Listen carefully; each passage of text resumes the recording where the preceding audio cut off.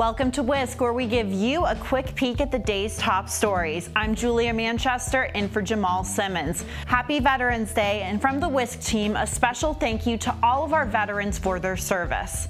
This week, buckle up because it's about to get busy. House investigators will go public with their impeachment inquiry. On today's show, 2020 candidates stand up for veterans. McConnell wants to confirm 30 judges by the end of this year, and former UN Ambassador Nikki Haley calls out 2 former key Trump officials. This is why you should care.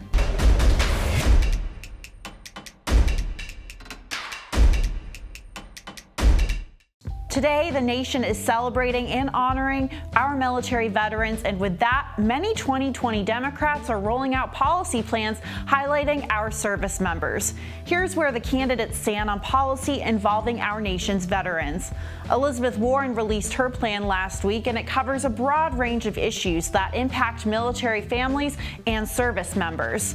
From raising military pay and eliminating military sexual assault to proposing policies to help veterans after their service has ended. Her plan also focuses on education by expanding the GI Bill and ensuring all veterans that their families have access to job training and degrees without taking on student debt. Warren says in a statement, "A good education can open millions of doors for our service members." Presidential hopeful Bernie Sanders rolled out his veterans proposal this morning. According to his campaign, Sanders wants to improve on the health care provided to veterans by filling the nearly 50,000 vacancies in the Veterans Affairs Administration during his first year in office and providing $62 billion in funding to repair, modernize, and rebuild the VA. He also aims to reform Veterans Affairs regulations that currently restrict care and benefits. Mayor Pete Buttigieg has also released a plan. He wants to name the first female VA secretary. Buttigieg is one of 2 presidential candidates who have served in the U.S. military, along with Congresswoman Tulsi Gabbard. Here's why you should care.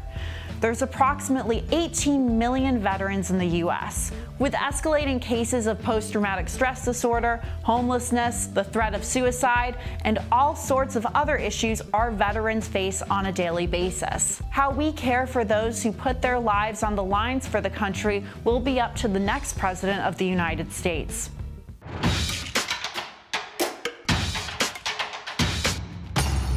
While House Democrats barrel on with an impeachment inquiry against President Trump, Senate Majority Leader Mitch McConnell is hoping to reset the narrative, confirming at least 30 conservative judicial nominees by the end of this year.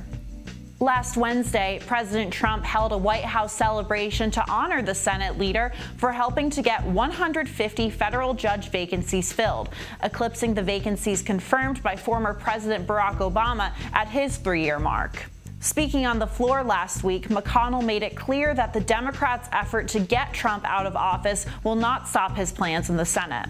He said, quote, "The Senate will continue its work on the personnel business and confirm more of the president's outstanding nominees to the Federal Judiciary Committee."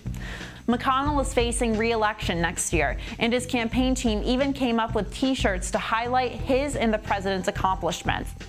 So why should you care? President Trump has had major success in filling court vacancies.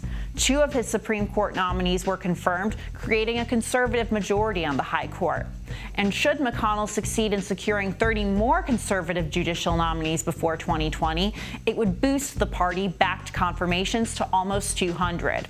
This was a campaign promise of Trump's, and going into an election year, it would bode well with his conservative base.